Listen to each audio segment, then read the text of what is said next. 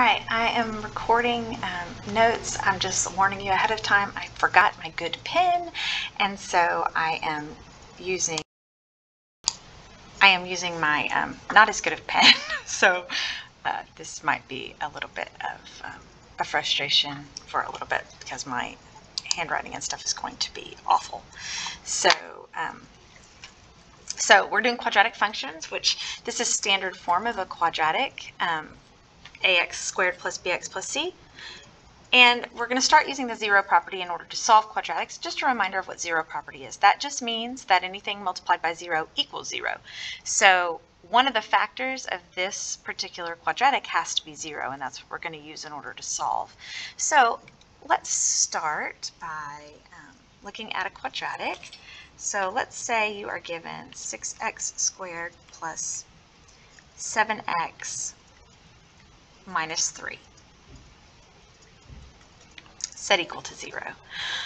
All right, so if I'm going to solve this, I need to find the factors so I can set each factor equal to 0. So if you are an excellent factorer, then great. You factor however you want to factor.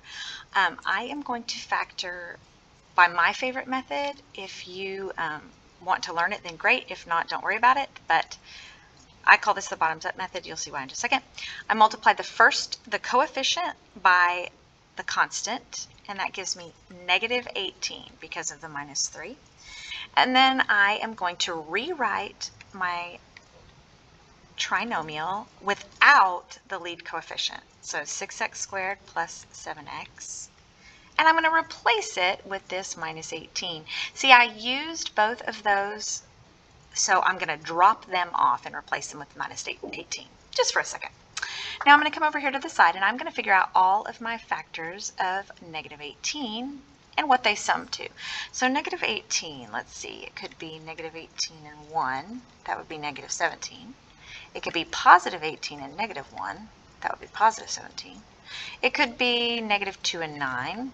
That would be positive 7. It could be 2 and negative 9. That would be negative 7. Now, I could keep going, 3 and 6, etc., but the ones that I need are right here because I am looking for the factors that you combine to get the middle term. So I'm looking for the two that combine to give you 7x. So that would be these two, because that gives me a positive 7. So that's how I can factor this as x minus 2, which is right here, and x positive 9, which would go right here. Now, you are not done. Can't be that easy. I have to remember the fact that I dropped off that lead coefficient and I bring it back as a denominator.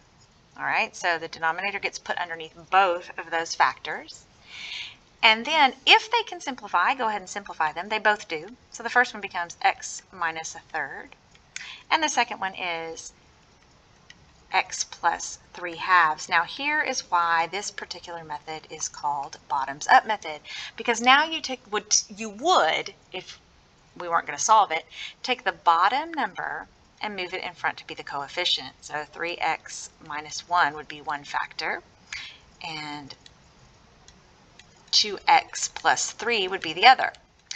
I'm not going to do that, however, because I'm actually solving this, so I can just take this factor and set it equal to 0. X minus 1/3 equals 0. I don't know. I got all sorts of craziness going on there. Let me erase that and make it look right. Okay. Whoa. Didn't mean to do all that. All right. So x minus 1/3 equals 0, and x plus 3/2 equals 0. And if I solve both of those, I get x equals a third and x equals negative 3/2. So that's using zero property. So don't worry, we're going to factor a bunch and solve a bunch. So let me give you one to try, and then I will turn off the recording, and I'll come back on the start of the next recording and give you the answer. So let's see, let's try. I'll write it in red so you can see it over here. Try this one. 9x squared minus 12x equals negative 4.